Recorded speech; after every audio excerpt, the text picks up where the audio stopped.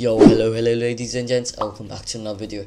Today I'll be showing you how to make a game pass for swords or any other items. But today I'll be finally making a video. I'll be trying to make videos multiple times a week if I can. And I'm thinking about making a stream where I give my Robux away. If you want to join a group, down in the description. And also my Twitter to know when I go live on YouTube for the donation streams.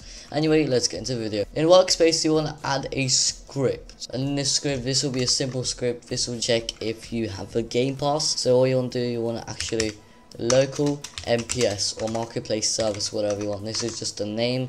Call this whatever you want. I'm gonna call this MPS equals game get service, and then this put marketplace service. Now we just make a variable here for the service, which is a marketplace service, which is where, for example, game passes go on and stuff like that. Here you want to do game.Players.PlayerAdded connect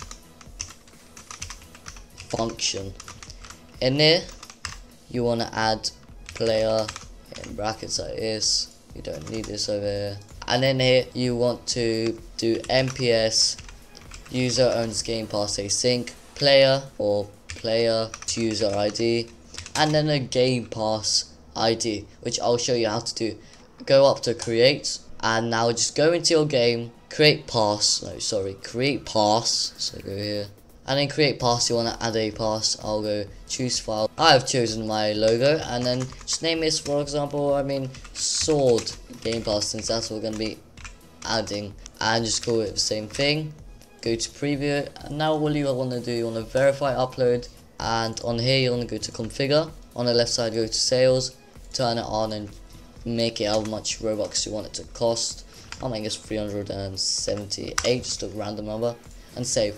Now you want to go up here, copy this ID, and then you want to put it inside of here. Now down here you want to what this does, first of all, this basically checks if the current player owns this game pass, and if it does, I have to do if in front of it, if, and then go down, and you want to go up to view toolbox, and you want to find a sword or something you want to add, whatever you want the gear to be.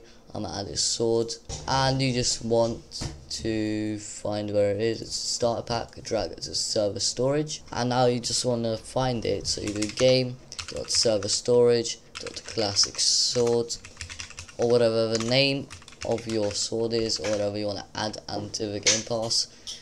You want to do dot clone like this with a comma, with a colon, dot parent equals player like this. WaitForChild, and now if you play the game, you should have a sword. And the reason you already have it is because obviously you own the game pass already. Now for example, if I change this to a random number, a game pass I don't own, so I'm gonna change the number, and then I join. I shouldn't have a sword. The sword shouldn't be equipped, and as you can see I don't have a sword. If I change it back to my game pass ID, go on here and I play, then I have a sword in my inventory. And now to make the button where you can buy the game pass, I'm not going to make this all look nice. Go to start GUI, add a screen GUI, and in here just add a frame, make it look all nice. I'm just going to add a button. And in a button you want to add a local script. And in a local script all you want to do is script.parent.mouse button one click connect function. Go down and you want to do game get service marketplace service. Here you want to do, and then you want to do game.Players.LocalPlayer, comma, and then the ID of the game pass.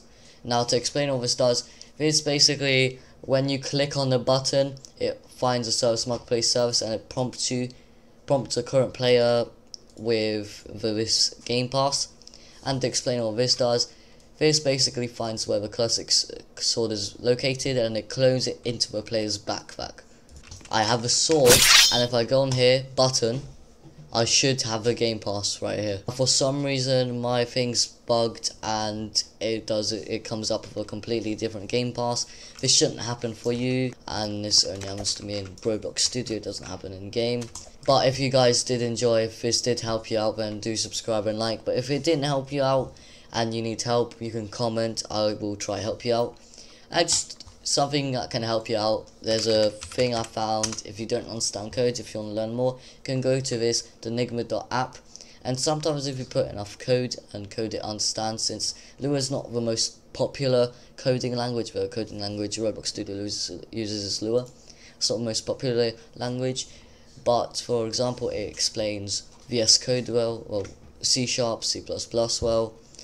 But it does sometimes, if you give enough code, it does explain Roblox Studio code really well, so you can use this. Anyway, bye guys, and see you in a later video.